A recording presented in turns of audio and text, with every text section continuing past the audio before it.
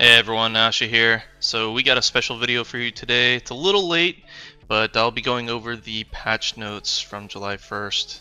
Some pretty hype fucking updates that we got coming to Maehwa. So we're gonna go into Succession and then Awakening.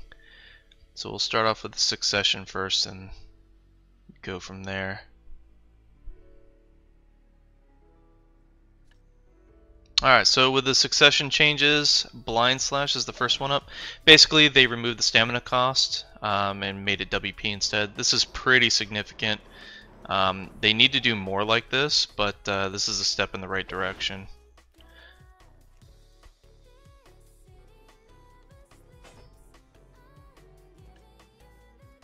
Next we have Maehwas Will. This change basically allows you to enter Red Blade if you have 2 petals. The text on it is kind of weird. They basically say you get 1 additional petal, but basically it just means you get Red Blade. It will still cancel Red Blade if you use Maehwa's Will after.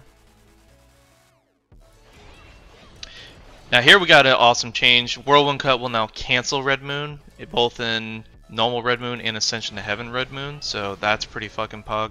They also fixed Ascension to Heaven, so now it cancels with everything like Sticky Snowflake, Whirlwind Cut, and Stigma, but currently the Stigma one is bugged.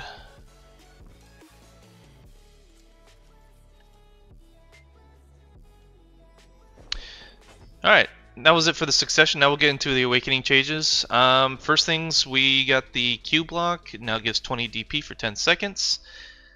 This is a really nice change. It's basically a quality of life change, so to speak. If you use Red Moon, you'd get a 20 DP for 20 seconds, which is really long and pretty consistent to keep up, but with the Q block, it just allows it to be more consistent now. Then we got Ice Fang. This one's a massive change. Basically, Ice Fang gives attack speed, cast speed, and movement speed debuffs now. So that's really great. We've never really had that before because Sticky Snowflake was not realistic to use. The AoE range on the hit, though, because it's only on the first hit, is very small, so hopefully they change it so you can get the second hit to apply it.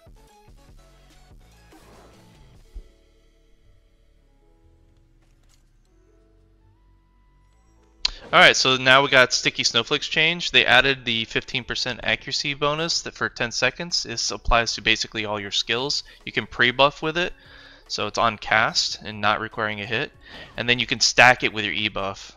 It's pretty insane, honestly.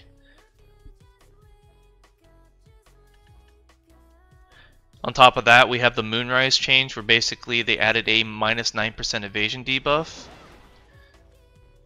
Stacking that with Sticky Snowflake is just crazy anti-evasion. Here we have Oppression. It has a minus 30 DP shred.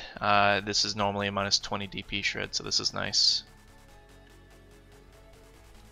Frostflower got a 25% crit buff for PvP only.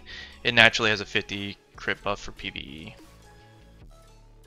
Petal Bloom got a PvP damage increase of roughly 20% total, and this also affects Moonlight Dash, so that's pretty significant, especially our E-buff.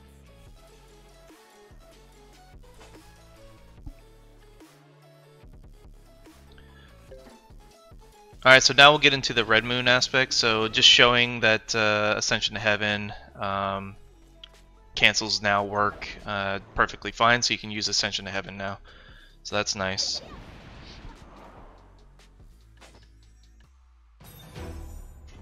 I didn't show it in this particular example, but you can actually use Shift Q from Awakening and not worry about it not being able to cancel.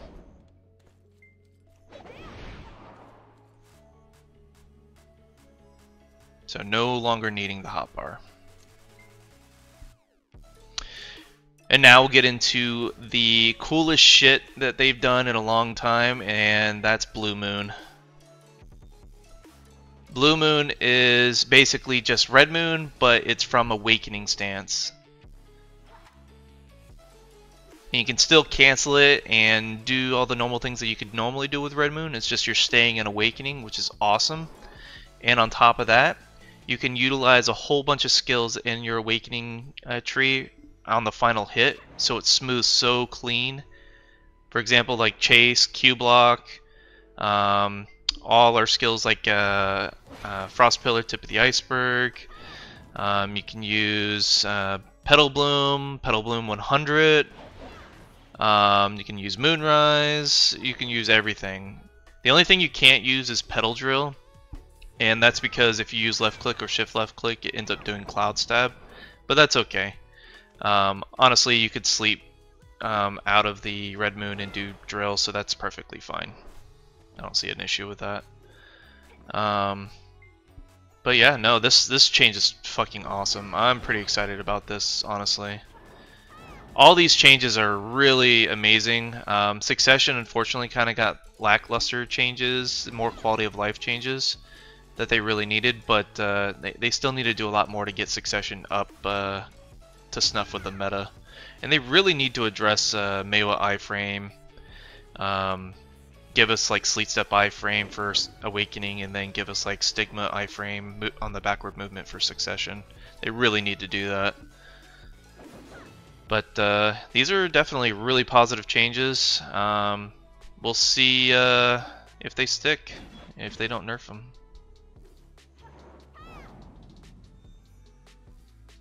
Little bonus clip here. I managed to grab a clip from a KR streamer that was grinding on a 제발 Awakening Maehwa. 7700개가 넘기를. You can see the new Blue Moon in action.